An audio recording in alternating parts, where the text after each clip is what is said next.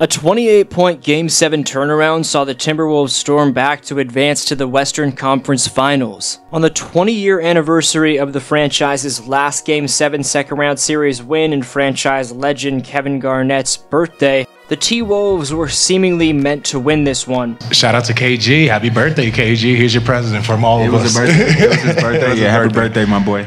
Clawing back from both a 20-point Game 6 deficit and a 3-2 series deficit, while Edwards shot 6 for 24 from the field, his defense and leadership were sufficient, allowing Karl-Anthony Towns and Jaden McDaniels to carry the team to a win offensively.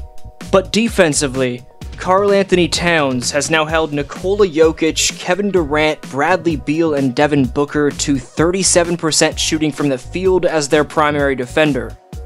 Jaden McDaniels is the second youngest player in NBA history, only behind Michael Jordan, to have back-to-back elimination games with 20-plus points, 3-plus steals, and 3-plus blocks. Rudy Gobert's 21 boards and 4 stocks over the final 2 games against Denver shut up the haters.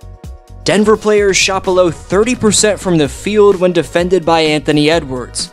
With that said, we're about to look at how the Minnesota Timberwolves utterly shattered NBA history in more ways than one, and after the franchise's 4th playoff series win, how Minnesota is seeing the light at the end of the tunnel for their basketball team. That, plus the Timberwolves matchup with the Dallas Mavericks in the conference finals, is on its way, so make sure you stay tuned. Right quick, just 9.3% of you watching right now are subscribed, so please subscribe. Splash thumbs up as it makes a massive difference, and follow at DFlowHoops on Instagram and Twitter for a follow back. With both Towns and Gobert in foul trouble, interim head coach Mike Inori went to 6th Man of the Year Naz Reid down the stretch, who in this sequence is in place of Cat. First, it's Naz bumping Murray off his spot as the low man in drop coverage. Then, Reid holds his ground on a Jokic drop step, stuffs the post hook, and when Jokic recovers it, Naz pokes it away from him. The very next possession, it's Reid bailing the Wolves out by sneaking behind Jokic and Murray, then fending off Nikola for a beastly one-handed tip. That sequence from Naz Reid, combined with Mike Conley blitzing this pick and roll and snatching it from Murray at half court, before netting the hockey assist to Edwards for a corner triple, were a few of the most essential moments for Minnesota in closing out Game 7 on the road.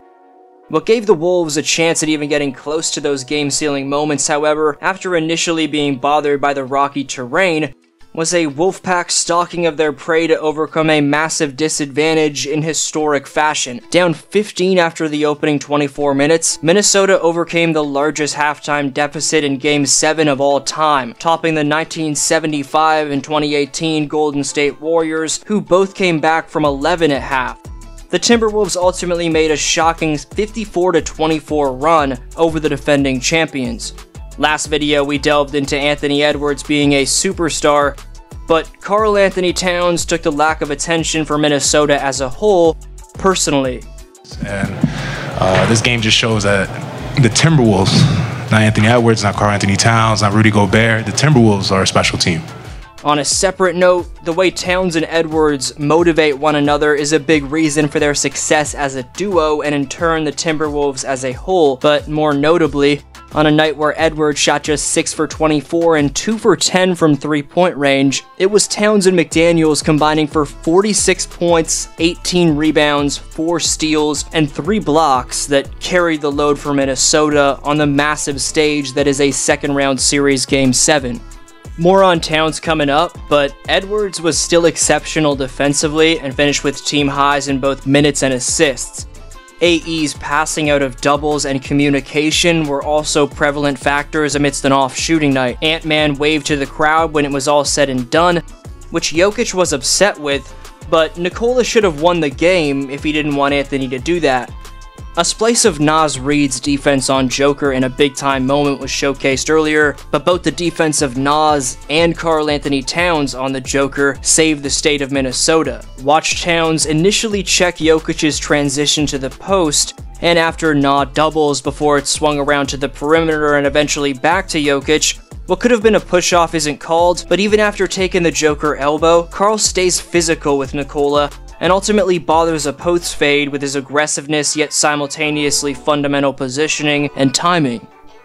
Towns has always been an overlooked personality, to say the very least, in terms of his enthusiasm getting underappreciated by fans and media, but it's obviously on-court production and team success that ultimately dictates likability. People like good hoops, those who provide it are inevitably the most popular.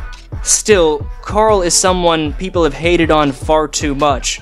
My point is, regardless of that hate and the shots at his personality, the lockdown interior and all-around defense Karl-Anthony Towns played on a 3-time MVP and reigning Finals MVP in Nikola Jokic should give Cat your respect if you're a sports fan. Not only did Karl have a Game 7 defensive masterclass, but in the most crucial moment of the 4-time All-Star and 2-time All-NBA player's career, he stepped up for a 23-point double-double on nearly 70% true shooting, including a monster putback that put the game fully out of reach.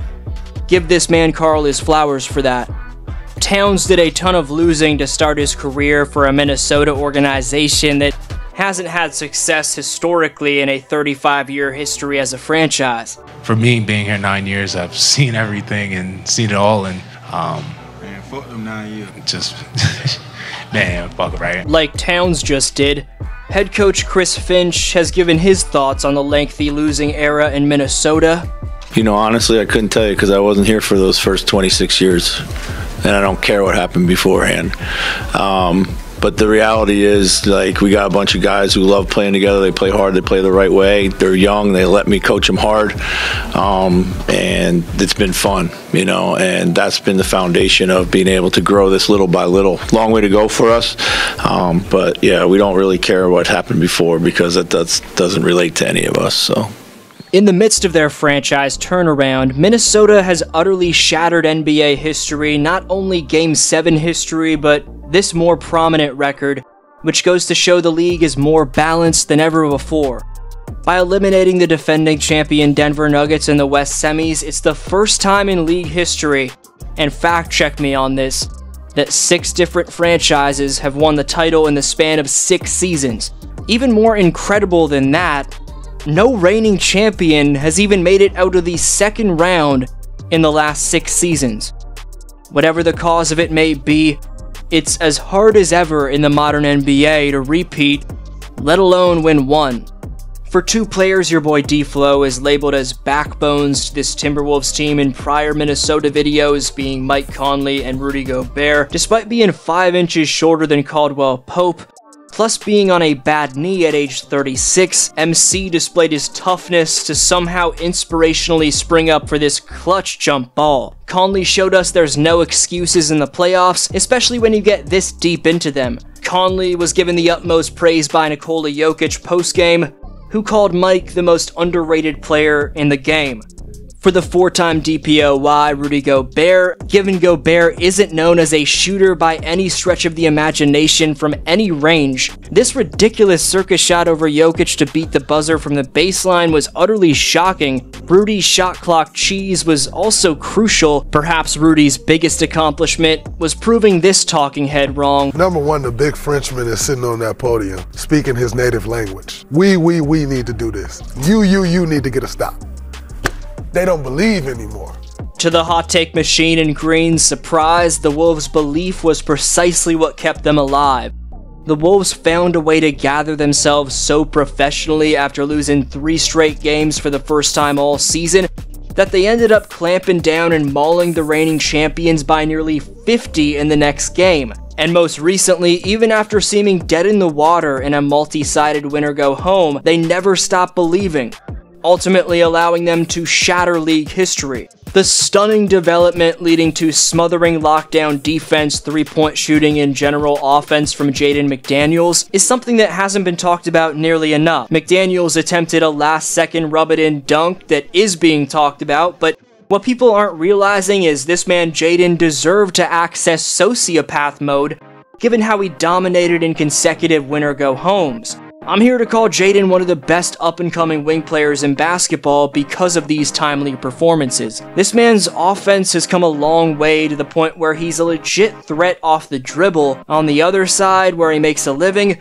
the lengthy wingspan of McDaniels, mixed with Jaden's persistence and intelligence, can lead to some insane backside rotations as we saw in Game 7. Jaden proved his worth given the Wolves lost to the Nuggets without him in the first round last year. Same thing goes for Reid in that respect. In terms of their next opponent, the Wolves have proved to match up fairly well with the Dallas Mavericks over the last few years. The Wolves have a 6-4 record in their last 10 games against the Mavericks. Most recently, the Timberwolves beat the Mavericks by 35 points at the end of January, but Dallas didn't have Kyrie or Luka, plus still had Grant Williams, so Minnesota can't be too overconfident about that recent win. That said, the last time Towns was guarded by Dallas's PJ Washington, which was in January, he dropped a career-high 62 points and 10 threes. Let me know down below in the comments the most special aspect of the 2024 Timberwolves for a chance at next video shoutout. Pause to read today's shoutout winners and leave your take on today's question to compete for either a free jersey or shoe of your choosing. Your boy D-Flow signing off, and I'll see you next video.